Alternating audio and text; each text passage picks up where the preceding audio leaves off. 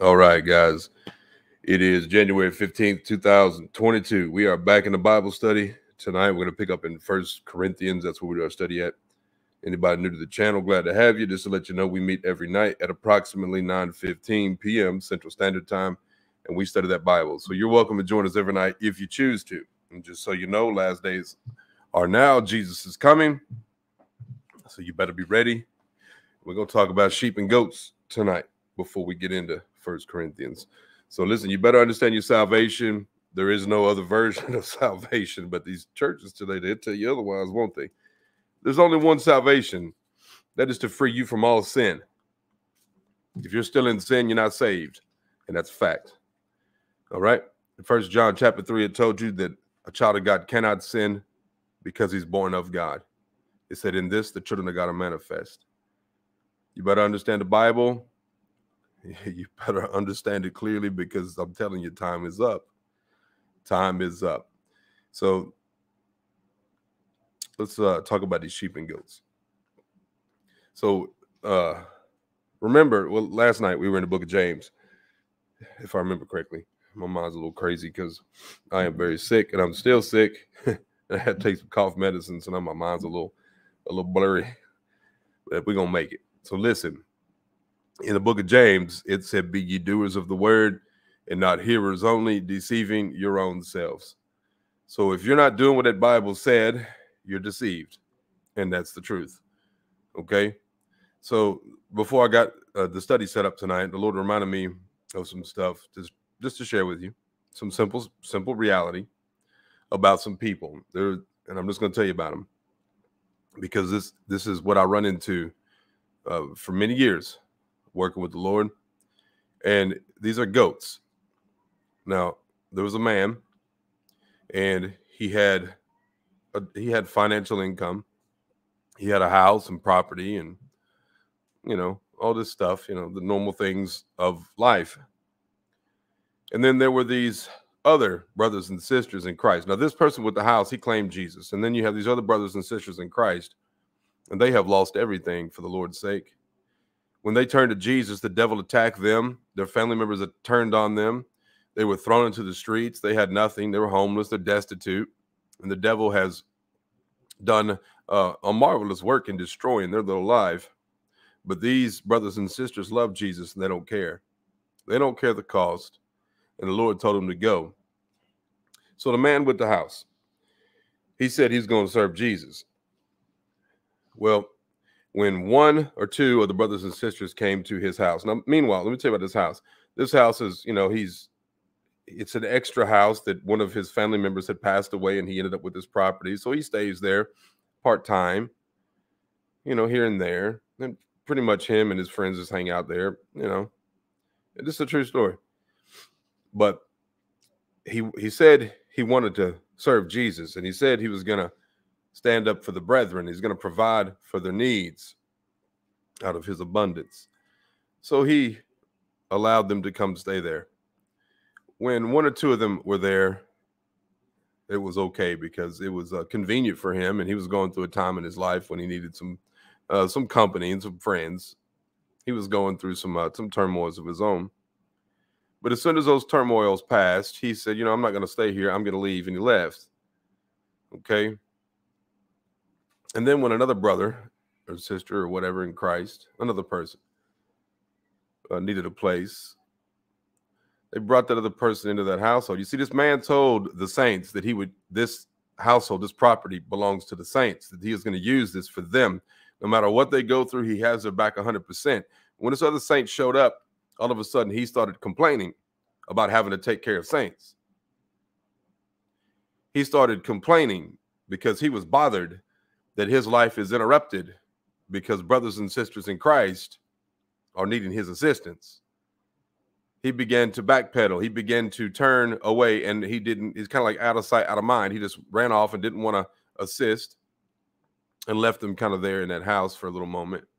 Meanwhile, his family members of the flesh began to circle themselves around the saints, to accuse them, to destroy them, to slander their names. And that man, who provided that position for those brothers and sisters in Christ to stay there. He no longer stood up for them. In fact, he allowed the gossip and participated in gossip against them, slandering their names. Willingly and knowingly, he did this. He did this because his life was, it was now required of him to lay down himself and his comforts to seek the service of the Lord, to be servant of servants, to do the business. Well, when I said he backpedaled, he backpedaled. He no longer wanted to stand there for the brethren. He was turned over to the devil. He is a goat. He is a goat. Those people turned on us, and this is a true story. They threw us in the streets with nowhere to go, with no bank account. We don't get no bank account. Nobody call. With no care, compassion, nothing but evil. Threw us into the streets, and it was by police escort. Yeah, a whole little house load of them. Stabbed them all in the back, betrayed them, and cast them out as if they were just garbage. That's a goat. That's a goat. Now, this person, he goes to church, claims Jesus, talks about Jesus. Boy, on his Facebook, he is a keyboard warrior, right? Talks about Jesus all day. But when it's time to go to work, he's not the working type. When it's time to do the business, he is not the type to stand up and do the business. When it's time to play ball, he wants to go home. He's a goat. So Lord, remind me of this stuff tonight. So I'm going to tell you about a few things. If you're not willing to lay down your life for the brethren, you're a goat.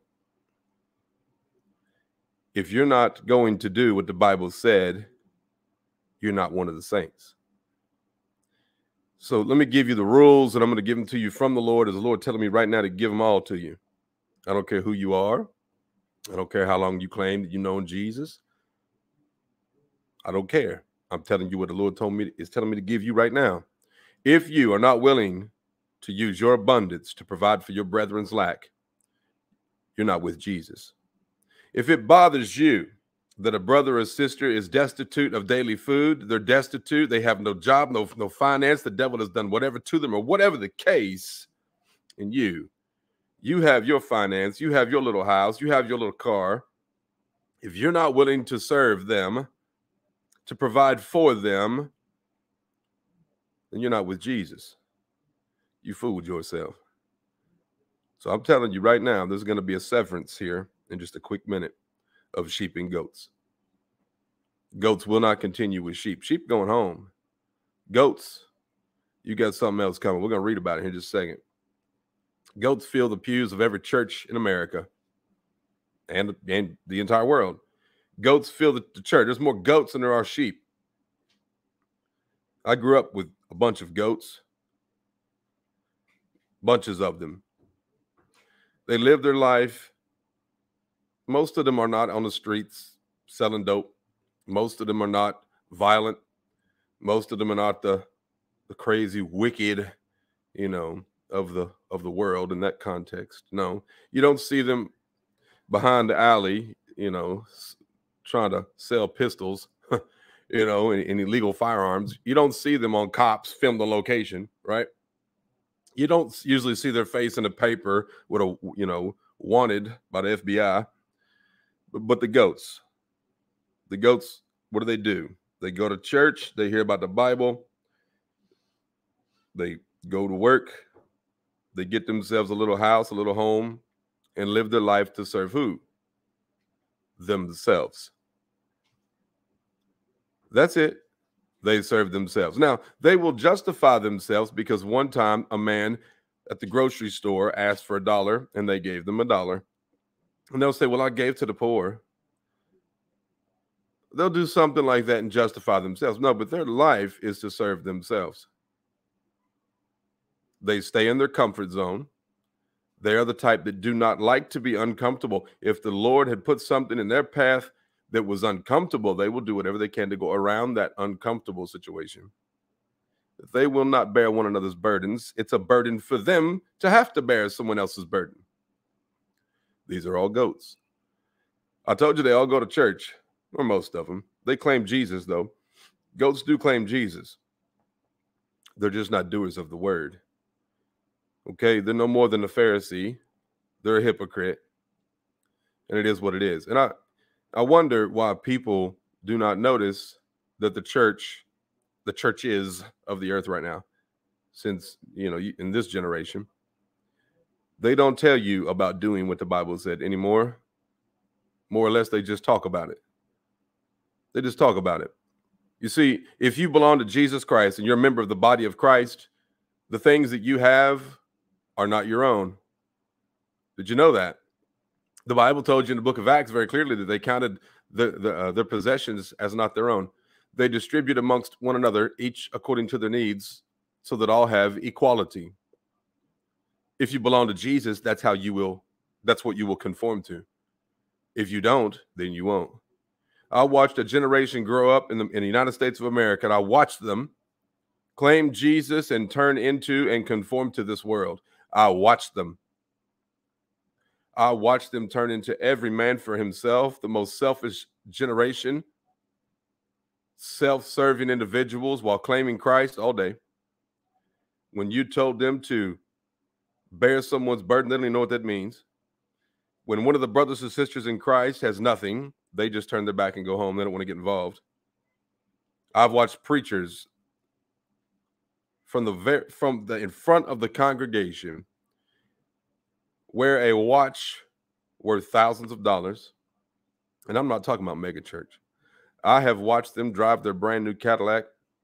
I have watched them with their 2-3-story house in a beautiful subdivision and take their beautiful vacations all over the earth, come back to the church, and then share all their beautiful vacation pictures on a slideshow, telling everybody about, oh, they went on this beautiful vacation. While you've got people sitting in the congregation who cannot even afford fuel in the car to get to church, who don't have any groceries. And I watched the preacher sit there and boast of his things and all this stuff he's doing in front of them with no compassion thinking of them at all. These are all goats. Every last one of them. They are fake. They're fake. And they fool themselves. They think that they're going somewhere without doing what that Bible said. No, they're not going anywhere. And you cannot pick and choose what you're going to do out the Bible. If you are going to be a member of the body of Christ, you will be that Bible. It will be you. You will match the Bible will match you. And the world can see you. They can see you because they know who you are. You do what the Bible says.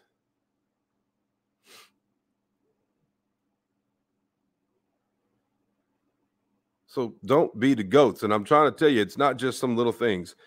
If tomorrow, and you belong to Jesus, if tomorrow somebody is in your parking lot, they have nowhere to go, and they want to serve Jesus, you get that person, you bring them in your house.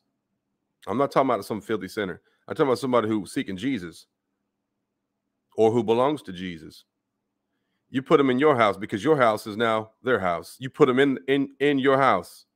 You feed them, you take care of them, and I don't care. You don't ask them for anything in return. You make your life the business to make sure they're okay. That's your life. That's your service.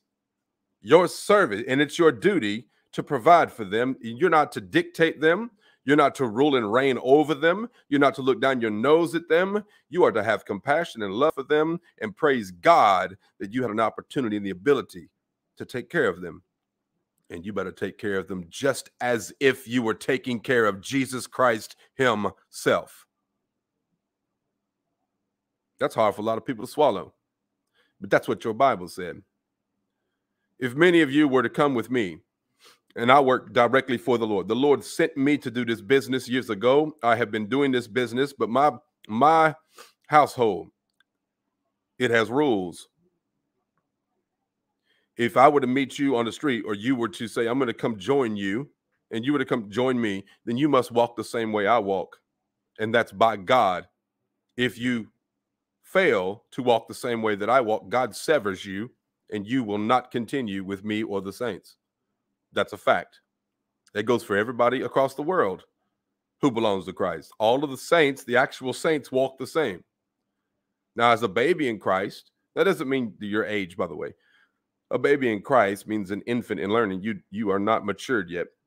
As a baby in Christ, you have not yet matured in spiritual matters. So as a baby in Christ, some of you don't know what to do. You don't know how to do these things, but you will grow. You will grow. Nobody goes to school to stay in the kindergarten forever. You must go to school and graduate from one grade to the next grade and advance. You must advance. You must mature. So part of your spiritual maturity is being about the business, and the business indeed is all action, and it's selfless action. So if you're with me, and I'm telling you, if you were with me, you better hang on. You better hang on, because we're subject to be in the streets in about any minute, any day. We're subject to be surrounded by police any day, at any minute. You are subject to be attacked by devils at any time. Doesn't matter. You better be ready. You better be ready. You better be willing to lose every single thing that you have and do not care. Count it a loss at the drop of a hat. You better. And when we are in the streets, because it happens quite often, we're going to be in the streets. That's where we go. And we end up in the lowliest place where the guns are shot outside the front door. You will stay inside that house and serve God and praise him even in the storm. While they're out there shooting, I may ask you to come with me. You're like, where are we going? We're going where they're shooting the guns. You ask me, are you crazy? And I would tell you, oh no, we got business to tend to. You never know what's going to happen when you walk with the Lord, but whatever he says do, we do. And if he sends you out there in the middle of all of them with the pistols and all the crazy stuff and the dope and the drugs and who knows what's in the street, we're going. And we're going to tell them about Jesus. And if one of them wants Jesus and they have no place to stay, guess what? We're going to scoot over. Guys, we will fill motel rooms up with they have 2 beds in them. We will fill that motel room up with 6, 7, 8, 9 people in one little room. Sometimes we'll have people in a small little, well, I don't even know what you call it. It's like a third of a mobile home, a little bitty thing the size of a camper, 1 room, 1 living room, and a little small bedroom attached to it. That's it. We would have that place filled up with 6, 7 people with a line to the restroom. But you live your life to serve one another, and at all times shine your lights before men. The sheep are doers of the word, goats are not. A goat cannot walk with saints, and that is sad. It is sad. Now, all the sheep are not called to the front line. They're not called to the, to the things that some of us are called to. All the sheep are not. Some of the sheep are set back and relaxed. Okay? But when the time comes, and it will come, they willingly and gladly honor their Lord. Willingly and gladly honor their Lord. Even if it's just the $5 in their pocket and somebody needs some food, they will provide, asking nothing in return. Goats don't do this. Goats complain because somebody needs a hamburger. And they complain, oh, I can't believe. And they may even give it to them. They might, but they'll complain the entire way home. God hates complainers, murmurers, having not the Spirit. Goats complain about having to do things, about having to go out of their way because they're missing the movies, all the worldly junk. They're missing the little night at home. Goats complain because they have to not have their anniversary dinner with their wife because a sheep is in need. Oh my. Oh my. You see, they serve themselves. Their heart is self-centered. They don't have the Lord. They have man-made religion. And these churches are filled from the pew to the pulpit with all the same thing, goats. It is what it is. How many of you have been to a church or know of a church that you could walk into there having no dollars and no cents to your name? You've got a backpack on your back with a little bit of clothing, and you were to walk in and say, Pastor so-and-so, I've got nothing. They've thrown me to the streets. I need a place to live. And he would say, don't worry. You put your stuff right down here. You coming with me to my house. You tell me where that church is at. You tell me where that church is at. You tell me where you find a pastor who looks amongst the congregation and says, you know, I have all of these things, and I see that there's brothers and sisters in this congregation who are lacking. We need to make sure that we all have equality here. And he began to sell his goods or provide you with his goods or whatever the case to make sure that you're catered to, that you're taken care of. If it was a true saint, oh, he would. He would. Guys, there is a day fixing to hit right now in a minute. Any minute. People's jaws are going to drop when they find out that they're goats. But the Bible told you so. They have heaped to themselves goat doctrine that tells everybody we can talk about Jesus in a different way. We can study the Bible in a different way. We can think about the things of God in a different way, where it says that we hear about it and we believe it exists, but we don't obey it. Well, that's goat doctrine. And goats are goats. Sheep are not. Sheep are different. Sheep have the Lord's Spirit in them, and God is love. A sheep loves his neighbor as himself. A sheep also loves his enemy. Let me tell you about a sheep. If an enemy were to try to attack a sheep, that sheep, the sheep may rebuke him right in his face.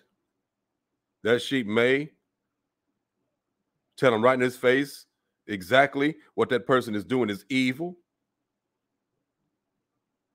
He'd go home, close his door in that sheep's house, and he'll sit there. He'll forgive that person for trying to attack him, that enemy. All of a sudden, there's a knock on the door. Guess who it is? It's the enemy. They're back. The sheep says, oh, no, here we go again. The sheep opens the door, and there's that man who just tried to attack him. And he says, man, look, dude, I'm sorry, but can I get something to eat? You know what that sheep would do? Well, I'll tell you what he won't do. He's not going to kick that man in the head. He's not going to spit on that man. He's not going to slam the door in that man's face. He's going to say, yeah, give me a minute. I'll get you something to eat. He's going to feed even his enemy. He's going to give him something to drink. He doesn't care. He seeks peace with all people. He doesn't mix with sinners, but sinners attack him. A sheep is a sheep. He's a doer of the word. Goats are not. So you need to examine yourself to make sure you know which one you are. Again, I'll tell you this. Many people claim the name of Jesus are goats. God is not asking you and never has asked you about your comfort. I don't know where this world got off thinking this. If you're not willing to deny yourself, take up your cross and follow Jesus, you can't follow him. You cannot be his disciple. So if he tells you tomorrow you're fixing to lose it all, the devil's fixing to strip your world out from under you, you're going in the streets, what you going to do? You'd be wise to say, yes, sir, my Lord and my God, thy will be done. Please give me strength to do it. And go. With all faith, knowing the Lord is not sending you somewhere, something's happening to you that's outside of God's control. And when you get in them streets, don't sit there and complain about your situation. No. Use your situation because it is an opportunity for you to be on ground zero with the sheep that are lost and the goats so that you can shine your light before men at all time, glorifying your Father in heaven. I'm telling you guys this because this is a serious matter. We have a lot of people who know about the business but have not put their car in drive. You know about the race, but you never got on the track to run it. And we run the race. Be about your Lord's business means be about your Lord's business. Okay? So use what time we have to glorify your Father in heaven. I mean, use it. Stop putting yourself before others. Put others before yourself. The Lord will always bless you for doing so. And this is how you store your riches in heaven. Without doing what the Bible said, you have no riches in heaven. Therefore, when he comes, you will be found naked and ashamed. You're not in white raiment. You're in nothing. You have no riches. You're poor, blind, miserable, wretched, and naked, just like the lukewarm Laodicea, who their heart is worried about the riches of this world, all the merchandise, of this earth. That's what they are. That's lukewarm. Lukewarm goes to church all the time, but they're worried about this world's possessions. They're not worried about doing the business of the Lord. They don't produce fruit. They're goats. And unless they repent, they're going to remain a goat. And if you remain a goat, you're going in the fire. So be the sheep. Live your life for real to serve one another. I mean, literally do this. Stop complaining about having to do something to help someone. A goat will listen. A goats, I've heard it and it disgusts me how much they complain about having to assist somebody. How much they complain about having to go out of the way to help somebody. It disgusts me because Jesus went out of his way to have your charges placed on him and those nails driven through his hands and feet for you. He didn't complain one time, yet you. To give somebody a place to stay, to feed them, to take care of them, to shine your lights before men so that they may see your good works and glorify your Father in heaven. You say, oh, no, that bothers me. A bunch of goats sitting down, you read about the Bible, and you like the idea of heaven, but you don't like the idea about doing the business. You better not be the goats. So we're going to read about these sheep and goats right here in Matthew chapter 25, verse 31 forward. If the internet will catch up here, it's very slow. Here we go. Let's read. This is what Jesus said about these sheep and goats. It says, when the Son of Man shall come in his glory, and all the holy angels with him, then shall he sit up on the throne of his glory, and before him shall be gathered all nations, and he shall separate them one from another, as a shepherd divides his sheep from the goats. And he shall set the sheep on his right hand, but the goats on the left. Then shall the king say unto them on his right hand, come, ye blessed of my Father, inherit the kingdom prepared for you from the foundation of the world. For I was hungry, and you gave me meat. I was thirsty, and you gave me drink. I was a stranger, and you took me in.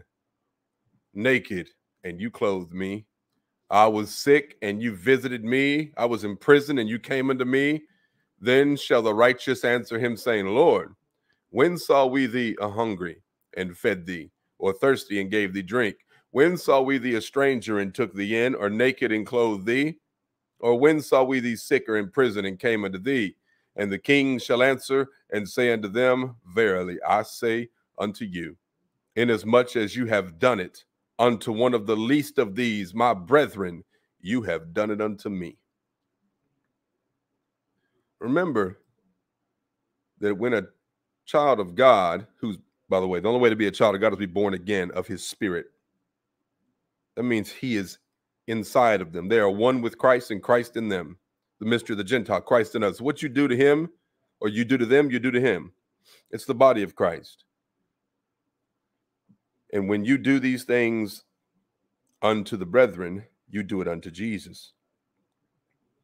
But the goats, it says, then shall he say unto them on the left hand, depart from me, you cursed, into everlasting fire prepared for the devil and his angels. For I was hungry, and you gave me no meat. I was thirsty, and you gave me no drink. I was a stranger, and you took me not in, naked, and you clothed me not, sick and in prison, and you visited me not. Then shall they also answer him, saying, Lord, when saw we thee a hungry, or a thirst, or a stranger, or naked, or sick, or in prison, and did not minister unto thee? Then shall he answer them, saying, verily, I say unto you, inasmuch as you did it not to one of the least of these, you did it not to me. And these shall go away into everlasting punishment. That's everlasting. There's no coming back. But the righteous into life eternal.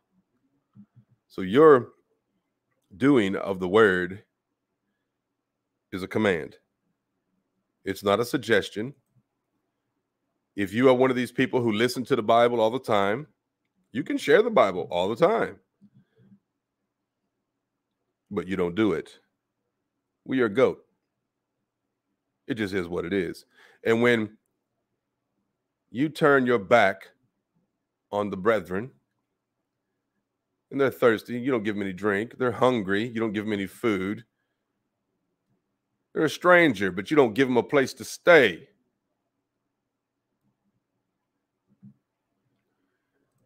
Well, you're going into everlasting punishment. There's no coming back. This Bible is straightforward.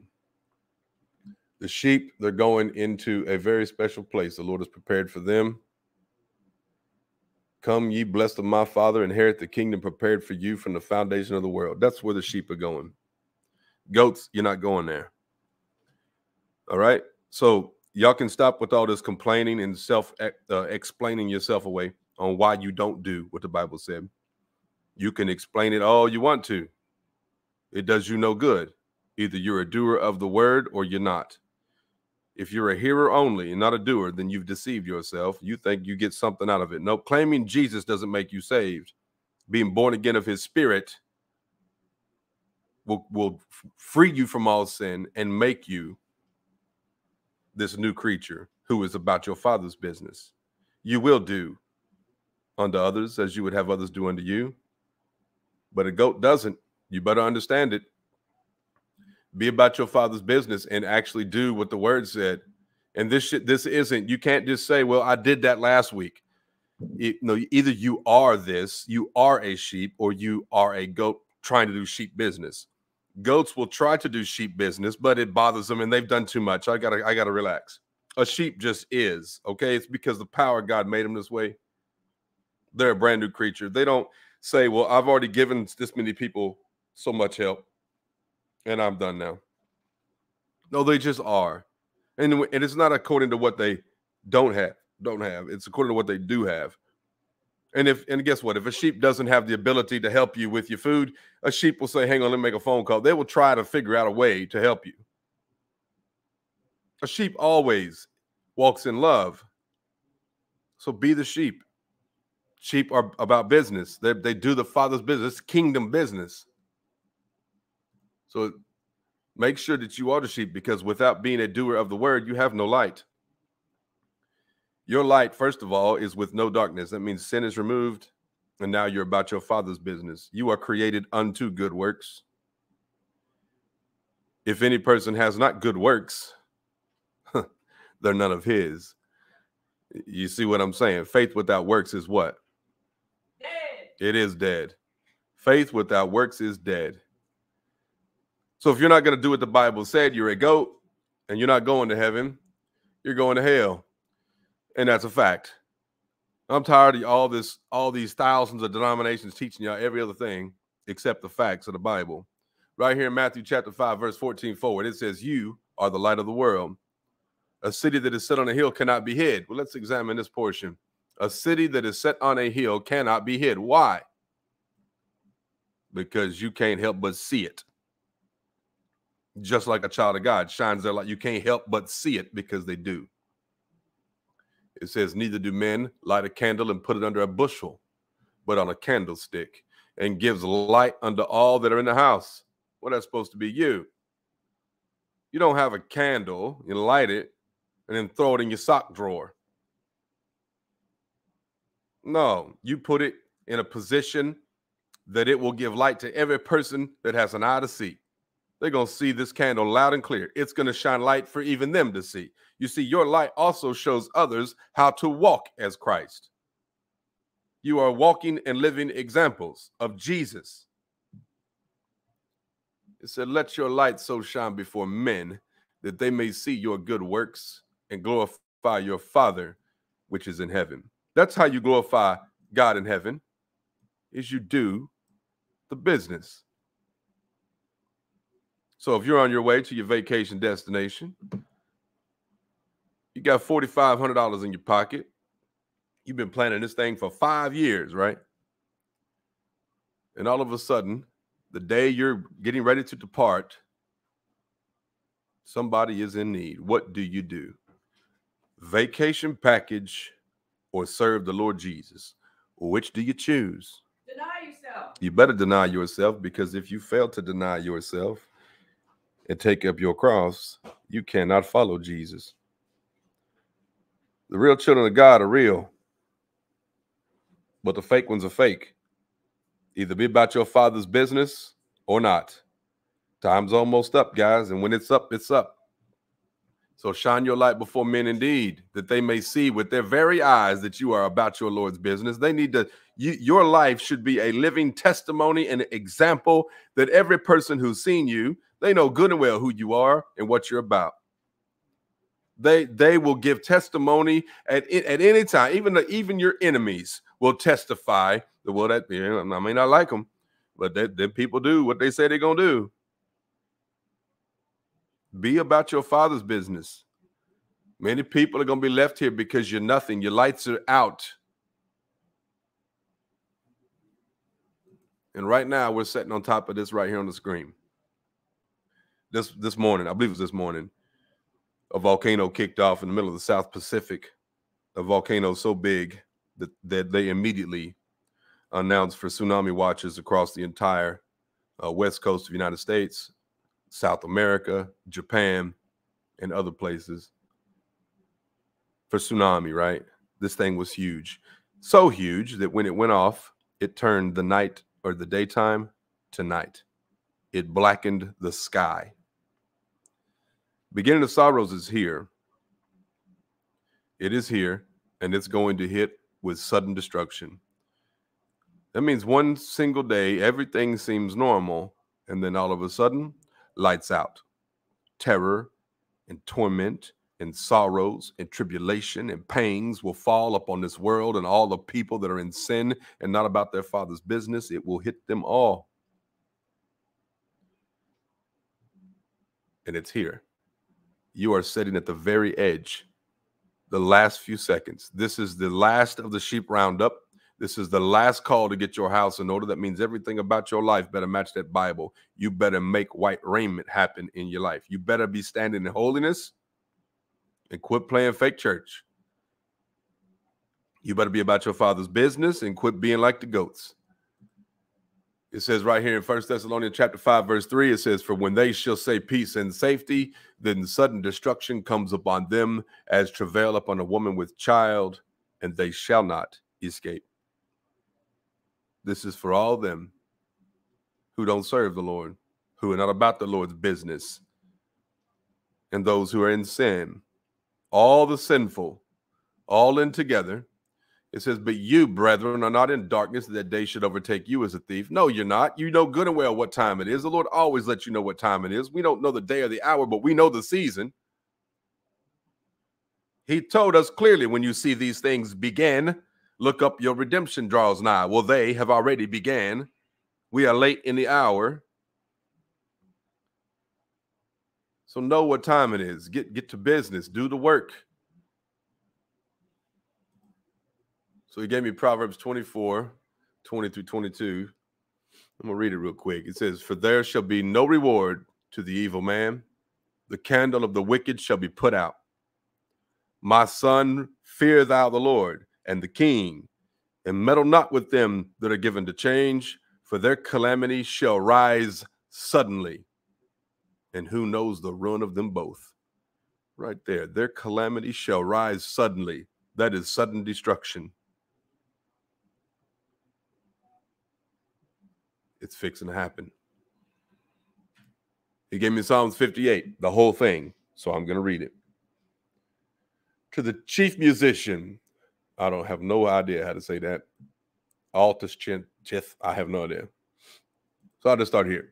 Do you indeed speak righteousness, O congregation?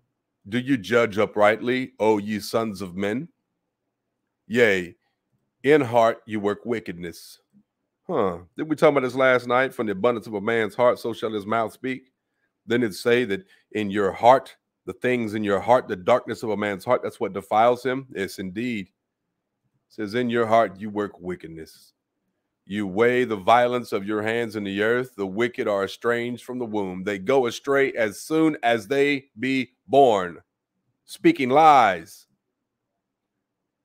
Their poison is like the poison of a serpent. They are like the deaf adder that stops her ear, which will not hearken. That means they will not listen to the voice of charmers, charming never so wisely. It says here in 6, break their teeth, O God, in their mouth. Break out The great teeth of the young lions, O Lord. Let them melt away as waters which run continually when he bendeth his bow to shoot his arrows. Let them be as cut in pieces. Didn't that Bible tell you Jesus fixing to break the nations like a potted vessel? Then it tell you he returns to wage war to destroy the wicked and all the sinful off the face of the earth? Did you forget that part of the Bible? Verse 8 says, as a snail which melts, let every one of them pass away, like the untimely birth of a woman, that they may not see the sun. Did we not just read that as a woman that pangs with child to be delivered, that's how the sudden destruction shall come upon them? Just like at an untimely birth here, all of a sudden, here it comes, but you're not going to see the light. You're not going to see the sun. You're going to see the darkness. Before your pots can fill the thorns, he shall take them away as with a whirlwind, both living and in his wrath. The righteous shall rejoice when he sees the vengeance. He shall wash his feet in the blood of the wicked. So that a man shall say, verily, there is a reward for the righteous. Verily, he is a God that judgeth in the earth. Wow. It's a little bit of different language than this generation's church house been telling everybody. Would you agree? Yeah, God is not playing with sin. Never, ever has. Fake church has dwindled the Bible down to such a point that you can't even hear the truth in the midst of all the sugar-coated nonsense. Well, they're about to pay. Time is at hand. Your Lord is coming. And nobody seems to get the message in the heart. The message of this is on the docket. And this is not a game. This is not opinion. This is real. And when it's go time, when it happens, where whatever you got going on is exactly where you're found. If you're in the dirt, then you're just found in the dirt. You had an opportunity like the rest of the entire earth to repent and turn to Jesus. Repent from all sin. Cease from sin and separate from those people that are in sin. And to live your life as a living sacrifice unto the Lord, to be obedient, to live righteously, to do unto others as you'd have others do unto you, to be what the Bible said to do. But you, if you choose not to take that message and apply it to your life, well, the judgment that comes is righteous. And Jesus said every tree that bears not good fruit will be hewn down and cast into fire. Sincere Guardian says it quite well. Maranatha. Anathema. Maranatha. The Lord's coming. And tonight we're going to be in 1 Corinthians. So let me know if y'all have questions. Please post them in the chat room, and I'll do my best to get them answered for you. And anybody new here, just to let you know, we staying at King James. So heads up. Let me grab some water real quick, and then we'll jump right into 1 Corinthians.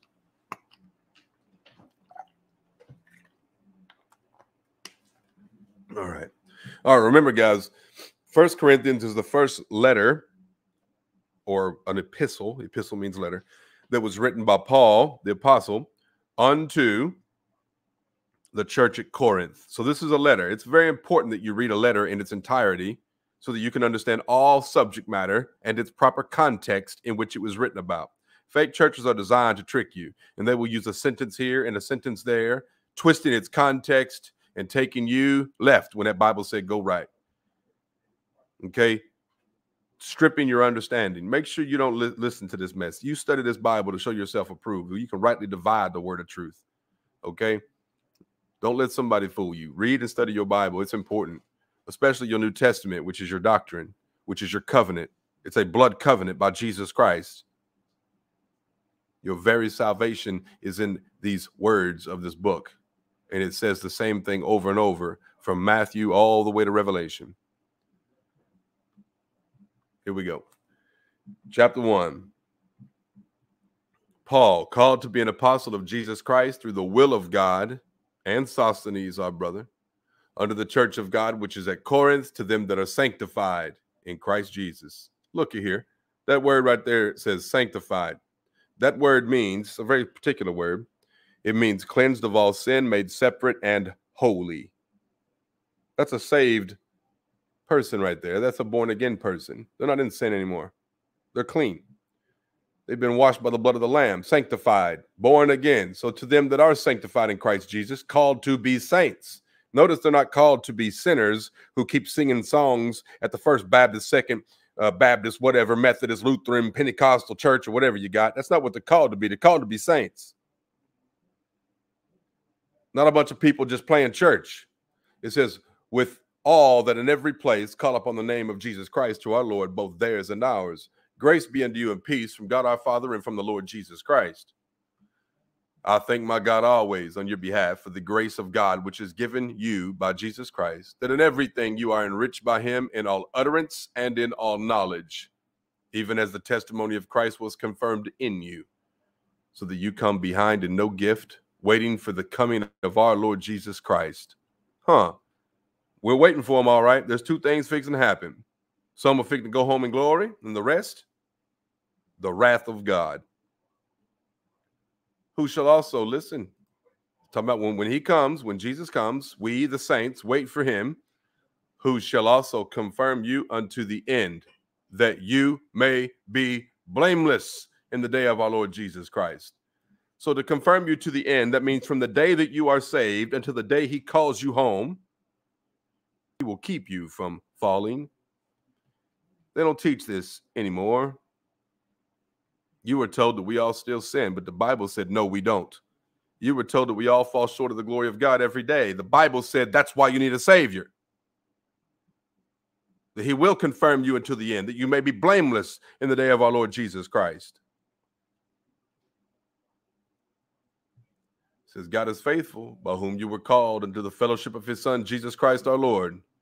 Now I beseech you, brethren, by the name of our Lord Jesus Christ, that you all speak the same thing, and that there be no divisions among you, but that you be perfectly joined together in the same mind and in the same judgment. This is very important. You are all supposed to walk the same and be about the same business, speaking the same doctrine, the same judgment. For it hath been declared unto me of you, my brethren, by them which are the house of Chloe, that there are contentions among you. Now this I say, that every one of you saith, I am of Paul, and I of Apollos, and I of Cephas, and I of Christ. Is Christ divided? Was Paul crucified for you? Or were you baptized in the name of Paul? I thank God that I baptized none of you, but Crispus and Gaius, lest any should say that I have baptized in my own name. And I baptize also the household of Stephanus. Beside, I know not whether I baptize any other, for Christ sent me not to baptize. You hear what he just said? The chief of the apostles, Christ sent me not to baptize, but to preach the gospel, not with wisdom of words, lest the cross of Christ should be made of none effect. People don't like this here. They have a problem with this here. But you better understand baptism is to be baptized into Christ's death. It's not water. Water is just symbolic of something that has transpired. That means you've been put to death, put into the ground, in death, the flesh, sinful nature, put to death, and you're risen a new creature as Christ rose from the grave. The Bible said that the same power that rose him from the grave will quicken your mortal body. That means the flesh has been put to death, and you've been risen a new creature, a brand new creature born of the Spirit. Christ didn't come baptizing with water, but with fire and the Holy Ghost. That's what that's talking about. So indeed, Christ did not send him to baptize, but to preach the gospel, not with wisdom of words, lest the cross of Christ should be made of none effect. What's the wisdom of words? That's all these people going on and on and on with all their intellect, and they're technically this and technically that, and that and this, you know what I'm saying? Always acting like they're super smart, super educated. None of most of these churches are ate up with. Nope, just blunt and simple, straight to the point is what he was sent to preach. For the preaching of the cross is to them that perish foolishness, but unto us which are saved it is the power of God. For it is written, I will destroy the wisdom of the wise and will bring to nothing the understanding of the prudent. Where is the wise? Where is the scribe? Where is the disputer of this world? Hath not God made foolish the wisdom of this world? For after that in the wisdom of God, the world by wisdom knew not God. It pleased God by the foolishness of preaching to save them that believe. For the Jews require a sign, and the Greeks seek after wisdom. But we preach Christ crucified, unto the Jews a stumbling block, and unto the Greeks foolishness, but unto them which are called, both Jews and Greeks, Christ the power of God and the wisdom of God. Because the foolishness of God is wiser than men, and the weakness of God is stronger than men. For you see your calling, brethren, how that not many wise men after the flesh, not many mighty, not many noble are called. That's a fact. Forget all these churches with all these congregation members. No, wide is the gate to destruction. Many go in there. You need to be understanding when you talk about saints, you're looking for people that are born again, that they are freed from all sin, and they live their life in obedience to the Bible. That's saints. So indeed, not many wise men, okay, not many mighty men, not many noble men are called. Many are called, but few are chosen. It says, but God hath chosen the foolish things of the world to confound the wise. And God hath chosen the weak things of the world to confound the things which are mighty, and base things. That means the bottom of the bucket things of the world, and things which are despised hath God chosen. Yea, and things which are not, to bring to naught things that are. This is very interesting because when I introduce individuals to the brothers and sisters in Christ, some of them are really taken back. They don't like the fact that brother so-and-so is from the streets, came from a homeless shelter, has nothing. They don't like the fact that some are the offscouring of the earth in their day, the most wicked, vile, heathen sinners you could think of, who turned to Jesus, loved Jesus, believed with all faith in Jesus, and Jesus set them free. They don't like it.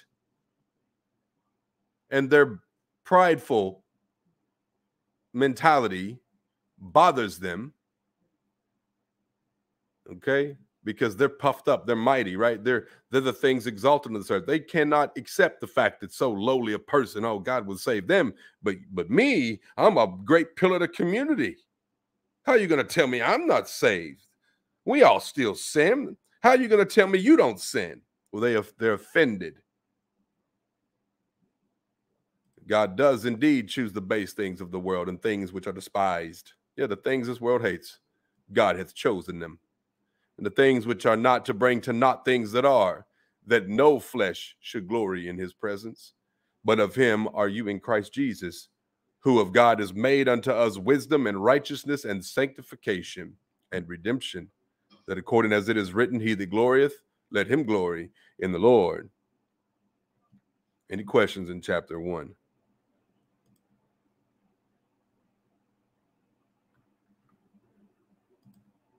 Chapter 2.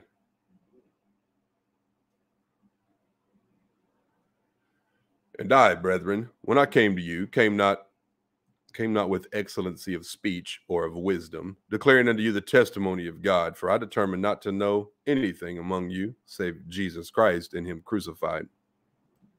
And I was with you in weakness and in fear and in much trembling. And my speech and my preaching was not with enticing words of man's wisdom, but in demonstration of the Spirit and of power, that your faith should not stand in the wisdom of men, but in the power of God. Howbeit, we speak wisdom among them that are perfect. Stop right there. The apostle is telling you that we, that's those sent by the Lord to teach the sheep, okay, speak wisdom among them that are perfect. How did this get in the Bible? How? Well, Jesus said, "Be ye perfect as your Father in heaven is perfect." Salvation is to remove anything in you that is impure, making you flawless, making you perfected in Christ, that you walk all pleasing to him, pure, sanctified.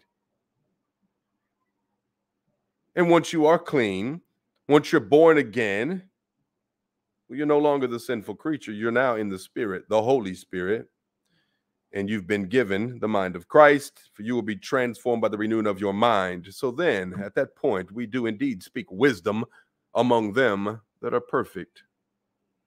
The beginning of wisdom is fear of the Lord. Those in Christ begin to understand. It says, yet not the wisdom of this world, nope, nor the princes of this world that come to naught.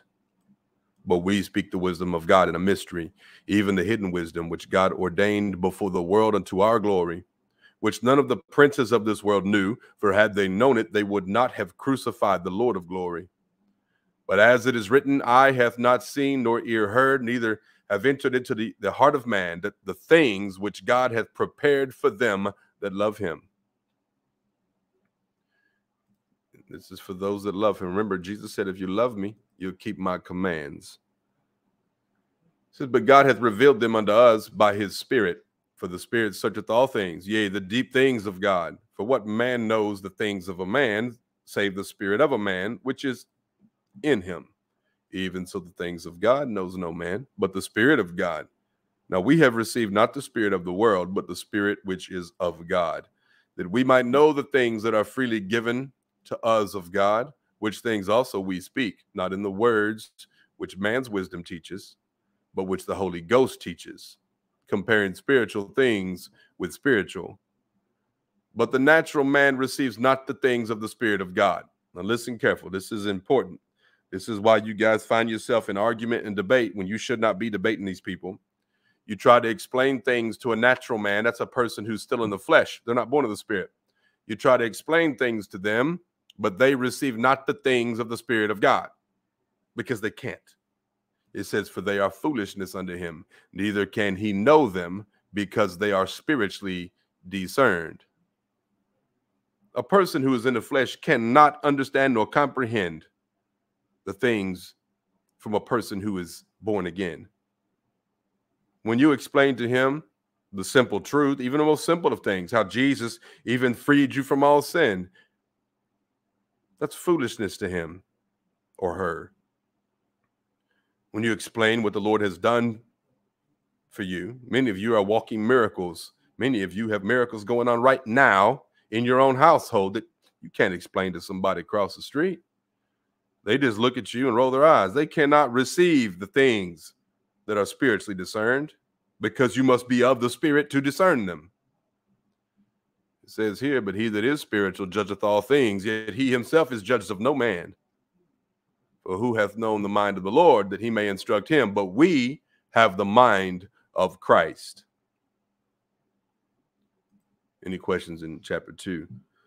Swamp Lady says in the chat room, talking to someone in the flesh is like talking to a brick wall. They don't understand anything spiritual. Yep.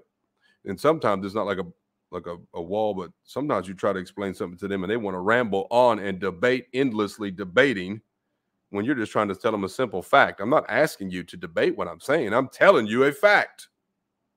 Just like I tell you, the end is here. Jesus said, get them sheep, we're going home. I'm not asking you for your opinion. I am telling you what my boss said to tell you. When I tell them that they've got to be freed from sin, they laugh and scoff. When I tell them how the Lord cleansed me of sin, they call me a liar because they can't swallow that, because that would mean that they're in trouble. They don't like that. They don't want the truth. But it is what it is. Meanwhile, we're supposed to separate from them. So after we tell a heretic, for example, a heretic is a person who twists the Bible, to twist the doctrine, perverting the gospel of Christ. And anyway, after the first and second admonition, that's the first and second time you've had to correct that person about that doctrine, that heresy, and they don't receive what you said, you are to mark that person and have no part with them. You cannot continue with people who remain in the flesh. You've got churches on this earth from every continent on this earth who bring in people in the flesh. They remain in the flesh, and they think that we're all in the flesh. They make things sound good. Who have an outward appearance of righteous, just like the church is not a whatever for saints, but a hospital for sinners. Well, that has a form of righteousness on the outer appearance till you examine what they're doing. They're trying to tell you to stop turning away people and judging amongst the flock, to let sinners in and let them abide there with you and continue with you. You must be crazy. That Bible said that we're to purge from amongst our people that wicked person. If you don't want to repent and obey the gospel, then get yourself up and get out. That's the rules. They don't like the rules. This world is so far fallen. Chapter 3. And I, brethren, could not speak unto you as unto spiritual, but as unto carnal, even as unto babes in Christ. I have fed you with milk, and not with meat. For hitherto were you not able to bear it, neither yet now are you able. For you are yet carnal.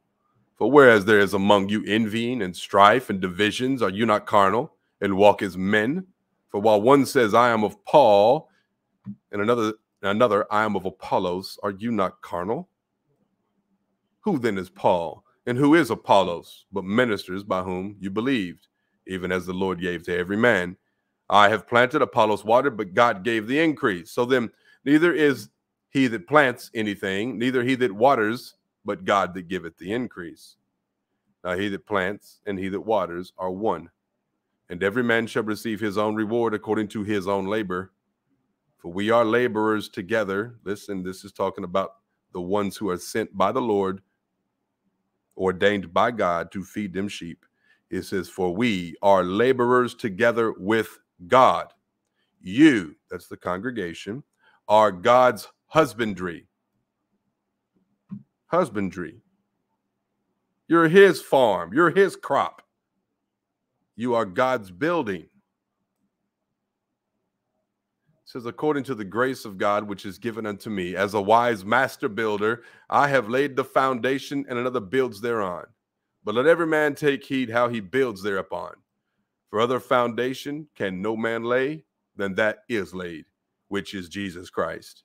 Now, if any man build upon this foundation gold, silver, precious stones, wood, hay, or stubble, every man's work shall be made manifest, for the day shall declare it, because it shall be revealed by fire. And the fire shall try every man's work, or what sort it is. If any man's work abide, which he hath built thereupon, he shall receive a reward. If any man's work shall be burned, he shall suffer loss, but he himself shall be saved, yet so as by fire. This is talking about you. Okay, you are God's building. You are his temple. And we're talking about people that are saved. We're not talking about the goats. We're talking about sheep. If you understand that, as he says, he is a wise master builder. So he's here to help you to build a spiritual house. Okay, a spiritual house laid on the foundation of Jesus Christ. That means that foundation is not on sinking sand. You're on a rock. No, freed from sin. Cannot sink in that sin. No way. You are on Jesus. If that foundation be laid, no one can lay another foundation but Christ. So if you build upon that foundation, now remember, the framework of the apostles is built on the foundation of Christ. Okay, that's how it works. Christ set the foundation, your very salvation, and your instructions come from those he sent to give you instruction. That's the framework. Silver, precious stones. Okay, gold, silver, precious stones. Those are precious things. Okay, they're not flammable. But wood, hay, and stubble is flammable.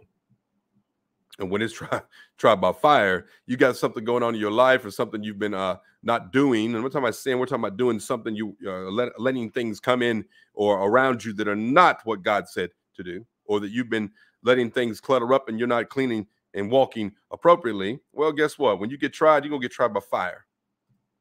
And it's going to burn. You're going to suffer the loss of all of it. And you will come out of that thing with a limp and a brand new understanding. You're going to be purged of any and everything that's not okay. So we're not talking about just sin. We're talking about people who have already belonged to Christ, and yet they're walking off their little trail they were told to walk on, right? You keep letting them old family members come back around your house, or you go find out.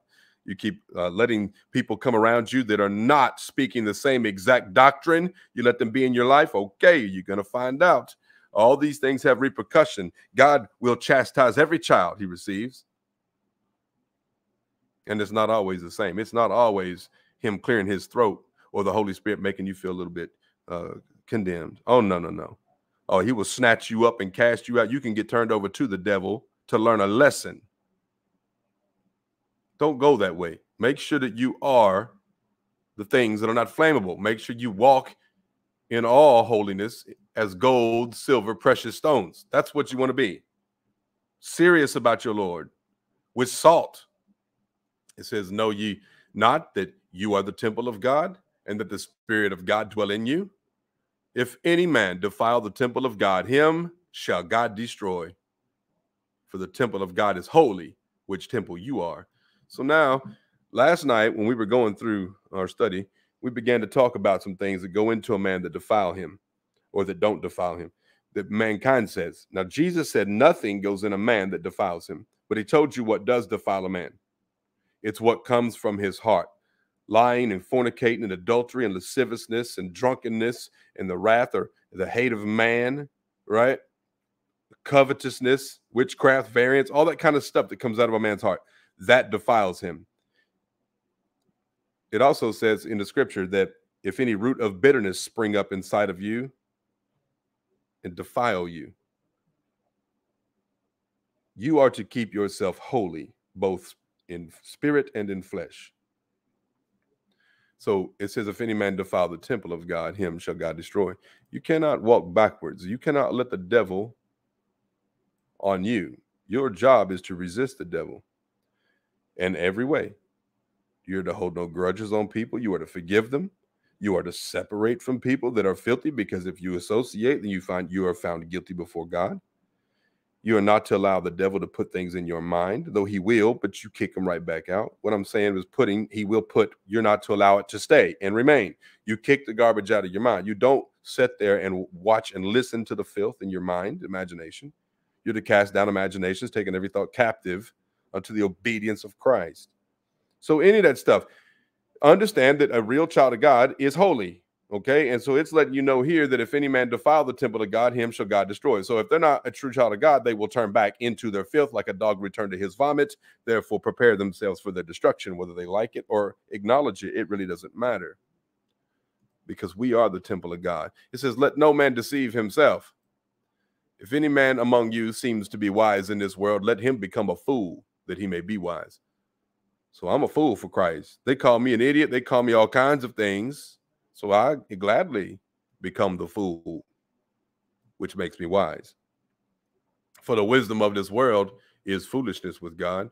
For it is written, he takes the wise in their own craftiness. And again, the Lord knows the thoughts of the wise, that they are vain. Therefore, let no man glory in men. For all things are yours, whether Paul or Apollos or Cephas or the world or life or death or things present or things to come, all are yours. And you are Christ, and Christ is God's. Any question here in chapter 3?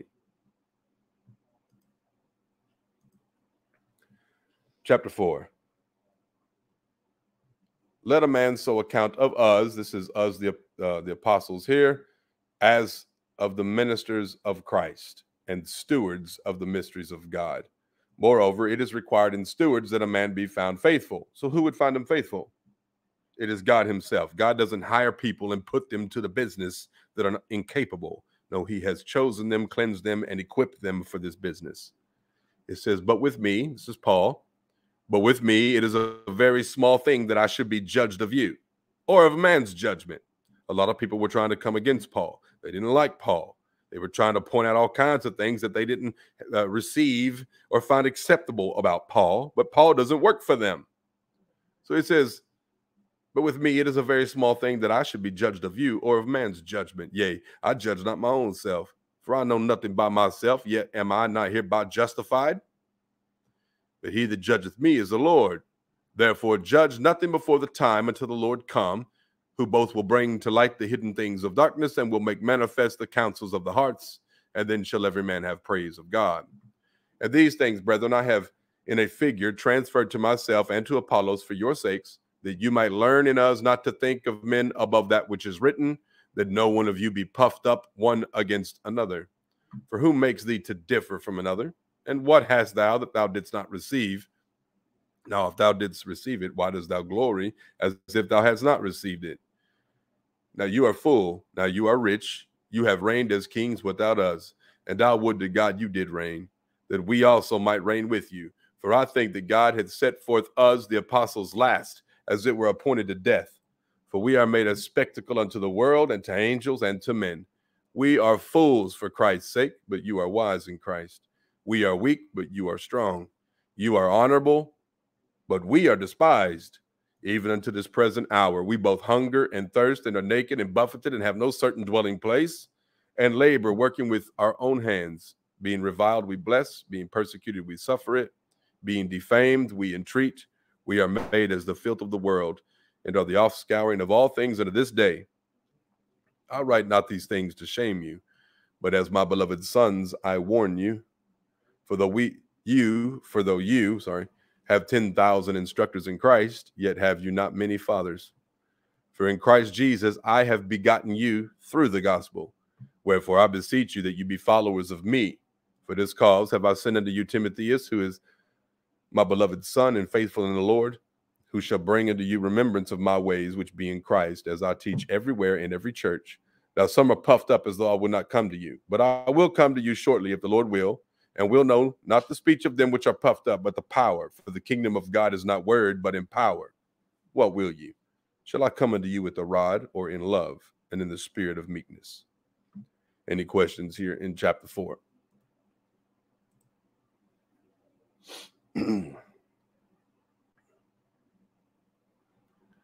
All right. That's a good place for us to pause right there. So listen, make sure you know the difference in sheep and goats. Sheep do the business of the Lord. Goats just hear the word. They hear about the Bible, but they don't do it. All right. And whether they like it or not, judgment comes. All right. And if you're found to be a goat, you're going to go where goats go. And that's outer darkness. There just is what it is. You want to be a sheep, you got to be freed from all sin and follow the Lord. You got to take up your cross and follow Jesus. Deny yourself, take up that cross and follow Jesus. That means whatever he asks of you, you deny yourself, take that cross up, and you carry it, no matter how heavy it is. You do whatever he asks. Use your life to serve one another. Be about your Father's business. Guys, the reward is great. It's eternal. I mean, your inheritance is to rule and reign with Christ. You're fixing to take and put off this mortal body and put on immortality. You're about to go with the Lord in glory. Why would you trade it for this earth? I don't get it. I would never, ever trade it. I will serve the Lord until the day he cracks that sky and calls me home. I don't care. I don't care what we go through. I'm gladly assume the position of a sheep to help one another, to love one another, to actually lay your life down for the brethren. Be about your Lord's business. Shine your lights before men so they may see your good works and glorify your Father in heaven. I gladly assume the position, and I hope you do too. All right, guys, I got a few people on the prayer board tonight. Please keep them in prayer. I've got Amanda asking for prayers that she gives Jesus thanks and wants to glorify, or she does give Jesus thanks and wants to glorify him. Ask that he keeps her focused in obedience and without blemish in Jesus' name. Ballot Jr. asks for prayers to always walk in meekness and charity and for strength to cast down imaginations in Jesus' name. Derek asks for prayers to be unblameable in Jesus' name. Ballot Senior asks for prayers to continue walking in charity in Jesus' name. Anya asking for prayers to walk in all holiness in Jesus' name. Keitra asks for prayers for wisdom in Jesus' name. Rena asks for prayers to be without blemish in Jesus' name. Mario asking for prayers to have more faith in Jesus' name. Michael and Malachi asking for prayers for obedience in Jesus' name. Marquise is asking for prayers for wisdom and understanding in Jesus' name. Sean asking for prayers for strength through devil attacks in Jesus' name. Isaiah asks for prayers for maturity and selflessness in Jesus' name. And please keep me in your prayer also. Sickness will go away in Jesus' name. And my wife also, that she's having body pains and stuff with pregnancy. So please pray for her in that matter in Jesus' name. Amen. All right, guys. My wife just put the email in the chat room. So if you need anything, you need to get a hold of me, or you have questions or whatever the case, send me an email. It's southern7778@gmail.com.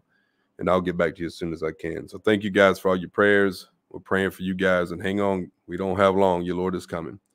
All right, we're going to wrap up. We will pick up tomorrow night, Lord willing, unless he calls us home tonight. Y'all have a good night. Good night.